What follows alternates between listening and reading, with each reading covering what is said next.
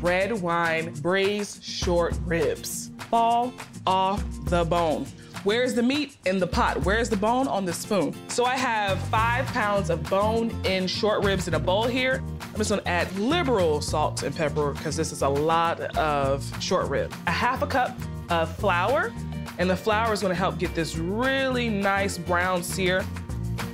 And I'm only using enough flour to coat the short ribs. We're not deep frying them. Just gonna sear all sides of my beef ribs, creating a nice little crispy layer. What's left over in the pot is the start of your layers of flavor. While that's searing, I'm gonna get my veggies ready. So I have carrots, celery, onion, and garlic. I'm just gonna put this in my food processor. Everything is gonna break down in that oil, and it's gonna really enhance the flavor of those short ribs. I'm adding 2 stalks of celery, 1 large white onion, and 3 cloves of garlic.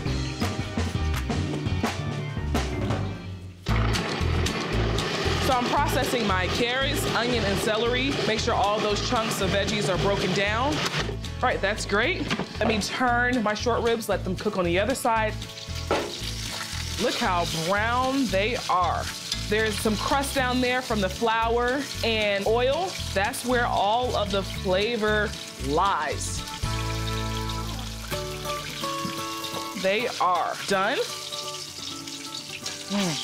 They smell incredible.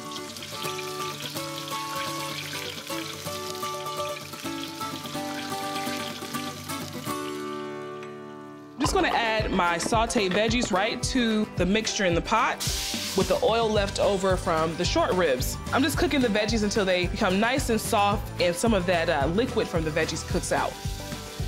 Now I'm gonna add some tomato paste. The tomato paste is gonna help it thicken up as well. Now, I'm gonna add some flour, and that's gonna help the braising liquid get just a little bit more thick. Pinch of Italian seasoning, that's oregano, parsley, thyme, 2 cups of beef broth. The beef broth is really gonna enhance that flavor. The fun part, 1 bottle dry red wine. I'm gonna reduce this wine by half and then add in my beef ribs. And I'm gonna add a bay leaf. All right, I'm gonna let this reduce by half, so that should take about 10 to 15 minutes. I'm gonna let this bake at 300 for 3 hours to get that meat super, super tender. And when it comes out, it will fall off the bone.